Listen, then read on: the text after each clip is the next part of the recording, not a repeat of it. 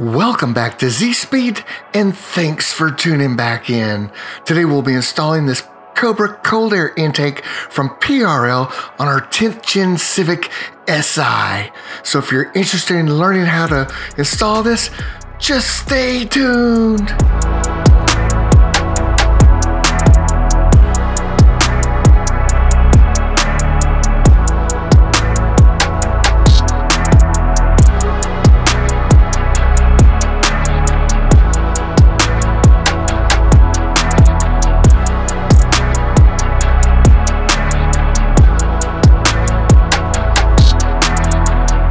Now, before we get started on the install, it'll make it much easier if you place your car on ramps or jack stands to elevate the front of the bumper here so we can get underneath, remove some plastic push pins, and remove part of the undershroud. We'll need access to place the filter down in this area later, but most of the work will be done up top in the engine bay, which is easy access. So to get started, we're going to go ahead and release these two metal bands that hold this corrugated intake tube to the air box. There's just two of these bands here, aluminum in nature here, and then basically you can use a Phillips screwdriver, or I think it's an 8mm socket, don't quote me on that one, to just loosen those up. And we'll take those off in a little bit. We want to go ahead and loosen those now. Then we're going to attack the mass airflow sensor, remove that. We're going to detach the harness from the mass airflow sensor, and we'll also have to detach it from the airbox itself, and we're just gonna let it dangle in the engine bay after that, and we're gonna put our mass airflow sensor aside. So now it's time to remove the wire harness from the mass airflow sensor. Be very gentle with this tab. It's easy to snap these off. I've done it before on other cars. Just a slight push down and then pull, and it should release. Now that the harness is removed, we can go ahead and take our Phillips screwdriver, remove the two screws that are holding the mass airflow sensor into the intake tube, and then go ahead and slide the mass airflow sensor out of the tube. At this point, you want to go ahead and visualize your mass airflow sensor. Check it out for any dirt or debris. If you find some, now's a great time to take mass airflow sensor cleaner and spray it down really well and make sure that your mass airflow sensor is nice and clean. You can then set it aside and allow it to dry while we do the install, so it'll be ready to go once the new intake tube is placed in the vehicle. So now it's time to remove the wire harness from the airbox itself. There's just a small plastic clip holding this wire harness to the airbox. Needle nose pliers is required to remove this. It's a little bit easier if you have some angled needle nose pliers to squeeze these together. Just be very gentle. It's made of plastic and it'll be easy to break. If you do break it, it's not the end of the world because we won't be using that clip again. Okay, next up we have four 8mm bolts that we're going to remove the top of this airbox. There's 1, 2, 3, and 4, and then right beside it's a 10. We're going to want to release that as well. And basically just remove those, and the top of the airbox will come off pretty easily here. So I'm going to start off by removing all 4 of the 8mm bolts first. Remember, there's one on each corner here, and they're quite long bolts, so it may take you a few minutes to get these bolts completely out of the engine bay. And once we get all 4 of the 8mm bolts out, we can go ahead and attack that one last 10mm bolt in the corner that's right next to the other 8. Once you get this 10mm bolt out now, then the whole top of the airbox should lift off and out of the engine bay quite easily. And that's also why we released that clamp earlier, so we could just slide it right off that hose, and you can see now that the top is out of the engine bay. And now you can just remove the air filter from the box as well.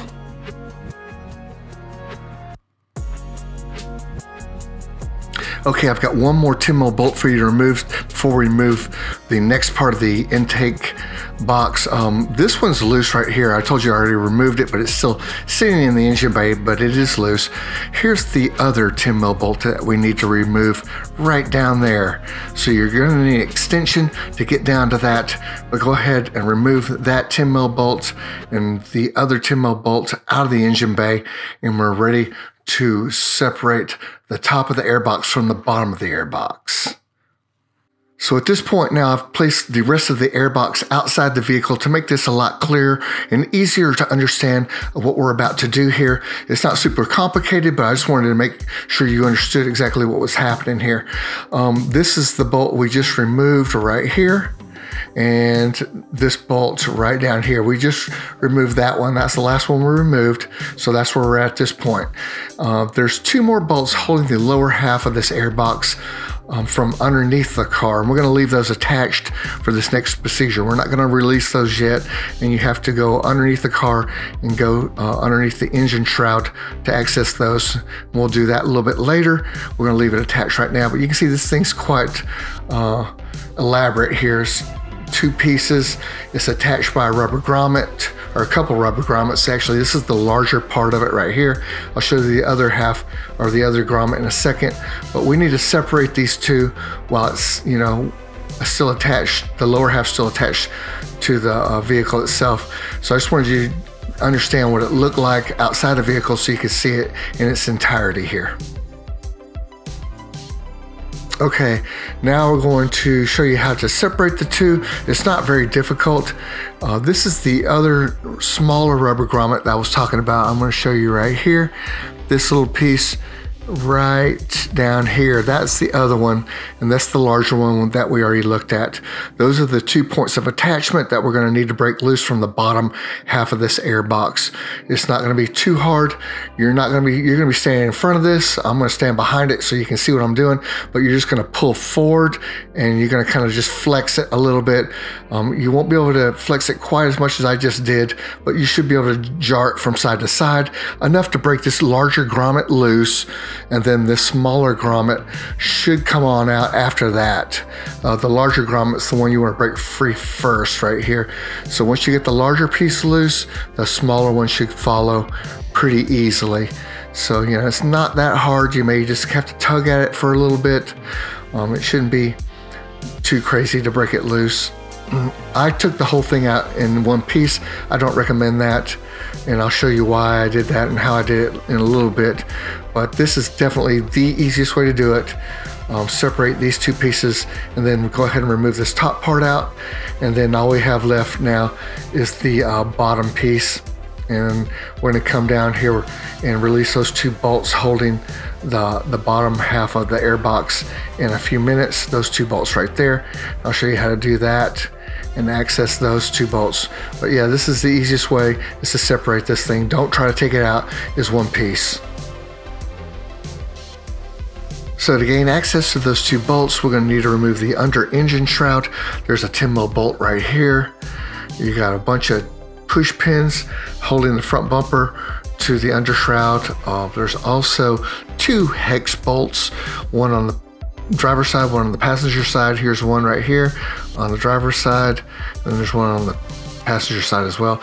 So just go all the way along the front of the bumper and remove all those push pins, those two 10mm bolts and the two hex bolts. That'll release it from the front bumper.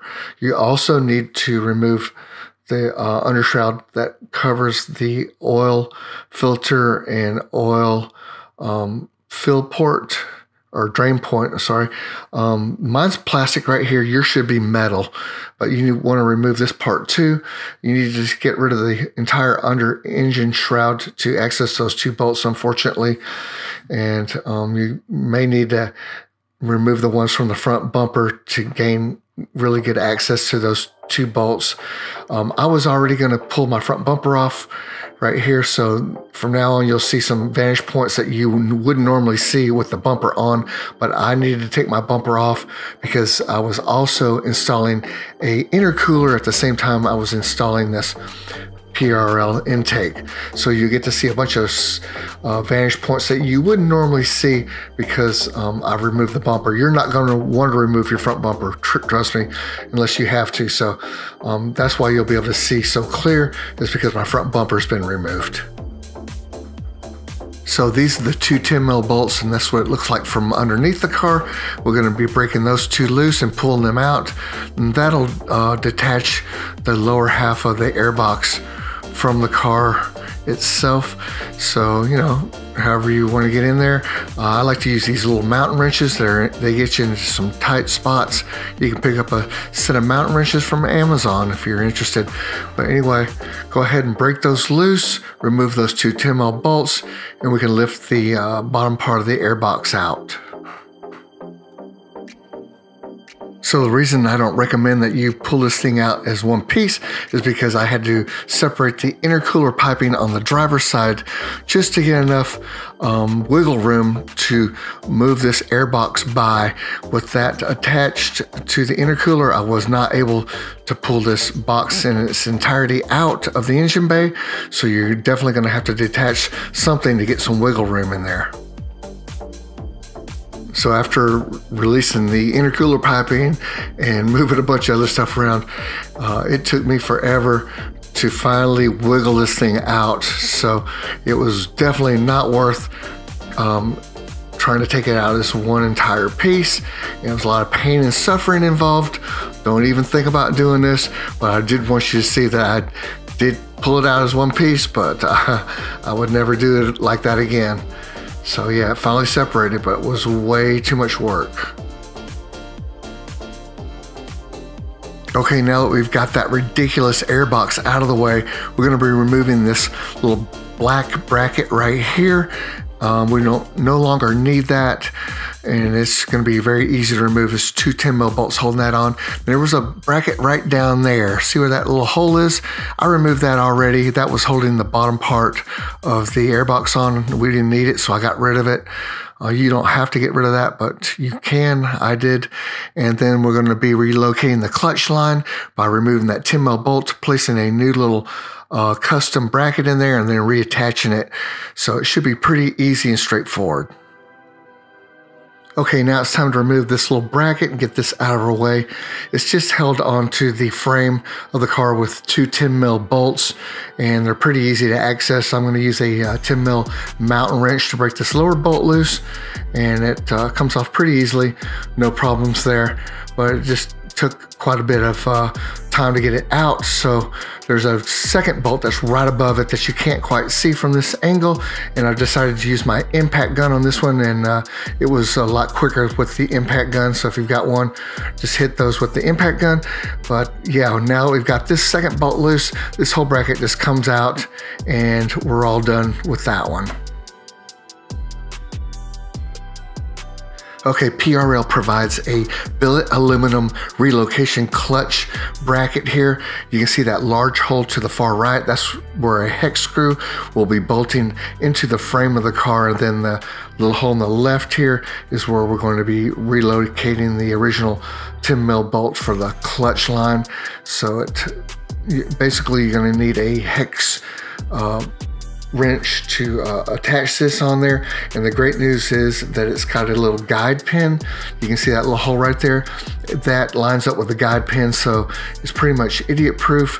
This thing will only fit one place, and the guide pin makes sure that it's lined up correctly. So just make sure the guide pin gets in that little square hole right there, and then you can go ahead and tighten down that hex screw with your Allen wrench and just snug it up real tight, and you should be good there to go. So once you get this snugged up, now what we're going to do after that is grab the clutch line in the original 10mm bolt, and we're going to place it on that other hole to the left of the hex screw there. So basically we're moving it over, you know, roughly about an inch or maybe just a little more than an inch to the left, and that's going to give us the room we need to get the cold air intake through this area and into the fender well. So they need to be moved just a little bit to the left to accommodate the cold air intake. So that's the only reason we're doing it. It doesn't really affect the clutch line. There's no problems with the relocation at all. So just snug it up nice and tight, and now we're all done relocating the clutch line.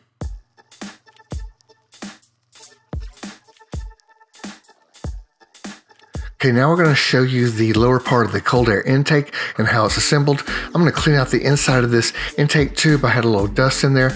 So I hit it with a little 303 aerospace protectant and hit it with a lint-free cloth. Just make sure that your air duct pieces are nice and clean on the inside before you start assembling anything. Now all this will be done inside the car. You'll be putting all these parts together inside the wheel well, but I'm going to do it outside of the wheel well just so you can see how it works. See those two screw holes right there? That's the end that the filter will be going on to. So make sure you have your filter clamp on there when you go to insert it onto this end of the cold air intake ducting, and it will take a little bit of force here, so you may have to work at it for a minute. Just be careful not to damage your filter. It'll be easy to bend it if you're pushing too hard. So just go nice and easy till you get to slide on. Once you get to slide on, just push it down all the way as far as it'll go, and then we can go ahead and tighten the clamp. So you'll need to slide the clamp bolt down so you can actually visualize it from underneath the car. Remember, we'll be working from underneath the car and kind of looking straight up. So you want to make sure that bolt's in clear view, that so you can tighten it. It's an 8mm bolt, so go ahead and tighten that down right now. And once we get that tightened up, we can go ahead and put part of the bracket that holds this part of the duct to the frame of the car. So go ahead and I'm going to do that now, but of course you'll be doing all this under the car, but this is just for your benefit so you can see clearly what's going on. So here's the bracket that holds this part of the ducting to the frame of the car. You can see there's going to be two 10mm bolts holding this part, and then there's going to be two more that hold it to the frame of the car. So I'm just going to loosely thread these on right here. You want to make sure that they're on there semi-tight, but not all the way, because we may have to adjust this bracket a little bit once we bolt it to the car. So go ahead and hand tighten those now. Okay, this is what the lower piece will look like once it's all assembled, and it'll be sitting right in this area right here. Now, granted, you won't be doing it this way unless your front bumper has been removed like mine is, but I'm assuming that you're going to go through the engine bay with just the duct only. You're going to be coming through this hole from the engine bay and popping out on this side. You'll be accessing everything with that little flap you see where my right hand's pushing against. That little flap right there is going to be your only point of access. You'll be looking up through that flap and trying to do all this, which, you know, is going to be a little more difficult than the way I'm doing it, of course, but at least you'll know exactly what to expect and what it's supposed to look like. Now that you've got that little piece of duct through, you'll go ahead and put your filter on, and then you'll put this lower part of the bracket on at that point. And that'll get you to where we're at right now. You can see I'm kind of struggling just a little bit. It's probably because I assembled it all together and I'm coming in from the reverse direction versus coming in through the engine bay. That's why I think I'm having a little issues getting it in there, but eventually I get it in there successfully. And now you can see where the bracket lines up onto the frame rail right here. And we're going to go ahead now and place one 10mm bolt through the right hole. This one will just screw right on in there and tighten up no problem. And you're going to go ahead and loosely bolt that in. But the screw to the left of it now, you're going to need an actual nut to go on the back side of this. So you're going to need a 10mm bolt and a nut, and you're going to run it through the bracket, through the frame, and then to the nut, and then tighten it up. So it's a little harder to get this second bolt in because you've got the couple moving parts there versus just the bolt going in the hole, but it's not that bad. Now, once you've got all four of your 10mm bolts placed into the correct position, you want to go ahead and hand tighten everything. You don't want to torque anything down yet, because we're going to go on the inside of the engine bay. We have another brace that attaches to the other side of this cold air intake. And once we get that brace mounted, then we can torque everything down.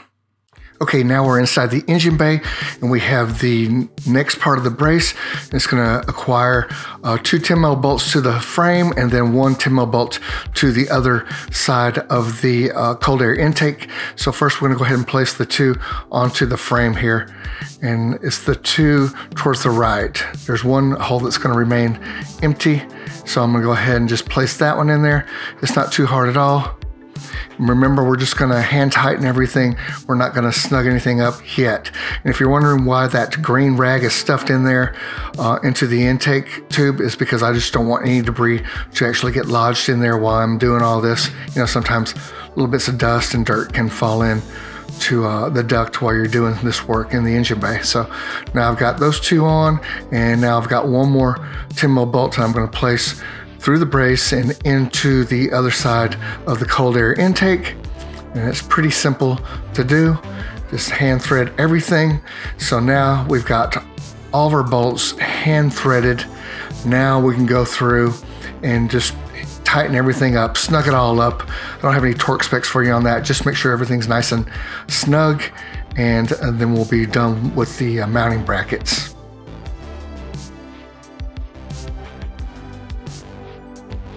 Okay, now it's time to go ahead and place the mass airflow sensor housing and the lower silicone tube onto the part that we've just placed into the engine bay. So you can see I've got the two metal bands right there, and I've got them positioned so I can access them pretty easily.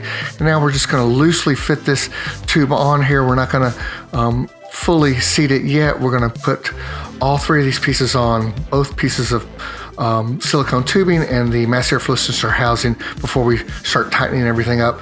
So there's two different types of mass airflow sensor housings. There's a street version and a race version, and I happen to actually have gotten the race version, so it's going to require a tune before we can start it up and drive the vehicle, and I'll talk more about that in a minute. But if you've got the street version, all you have to do is just put this thing together and you're ready to go. It's no tune needed here. So now I'm fitting the other silicone tube on loosely, and then we're going to attach it to the other part of the intake, and we're going to go ahead and position everything and get the bands in good position as well, and then we can start tightening everything up. Okay, now that we've got all the pieces in the engine bay, you can go ahead and start rotating your tubes to get them just right. You may have to rotate it just a little bit to get the PRL logo facing forward correctly. And you also want to make sure that your mass airflow sensor housing is seated correctly. You want the mass airflow sensor right on top, and so you may have to rotate things a little bit to get everything just right. But once you get it all put together and everything feels nice and tight, you want to go ahead and then place your metal clamps around the ends in the correct position, and then you can go ahead and tighten those down.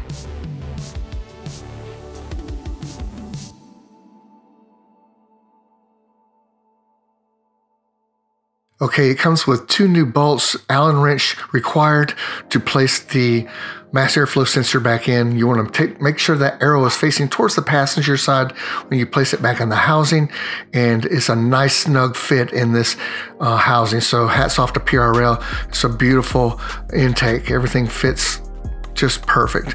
So now once you get it placed in there, we're going to go ahead and tighten the Allen bolts into position, and it's pretty simple to do that. You just snug them up. You don't have to go crazy with those. And now we can go ahead and plug the mass airflow sensor back in. This is upside down right here, so flip it this way and it plugs right in. And just be very gentle, make sure that it clicks in, and you're all done at this point once it clicks in.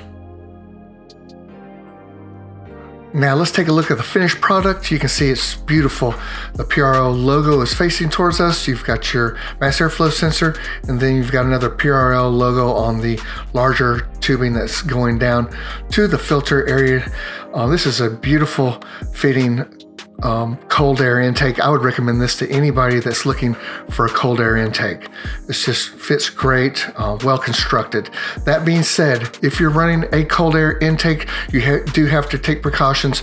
You do not want to be going through any large puddles that will actually come up to the level of your front bumper, or actually go higher than the level of your front bumper. See those two little holes right there? Once you get into water that deep, water could come up through those two holes and actually get sucked up into your cold air intake. So if you like to run through a lot of puddles all the time, or you like to snorkel your car, a cold air intake is not for you. You want to go with a more traditional short ram intake. But if you're just going through normal puddles that are just your average, depth, not very deep at all, this is not going to affect you, so don't worry about that. It's just those super deep puddles that could cause a problem. Now, if you've installed the street version, you're now ready for your test drive. But if you've installed the race version, which is only for track and off-road use, you will need some software from Honda or K-Tuner, and you will need the race version of that software. Without that, you will not be able to get the correct air-fuel ratios to run this PRL cold air intake. So make sure that you have the appropriate software to install before you purchase this cold air intake if you get the race version. So we're going to go ahead and do a tune to get the appropriate air-fuel ratio map. So with the Honda Flash Pro software, there's actually a little box you can check for the race version of the PRL Cobra Cold Air intake. I went ahead and checked that, and I added 6 PSI of boost on top of my current boost. So just make sure you're familiar with using this software and uploading it to your ECU before you do this install, so you're already familiar with how to tune your car. So let's do a cold start and take it out for a test run.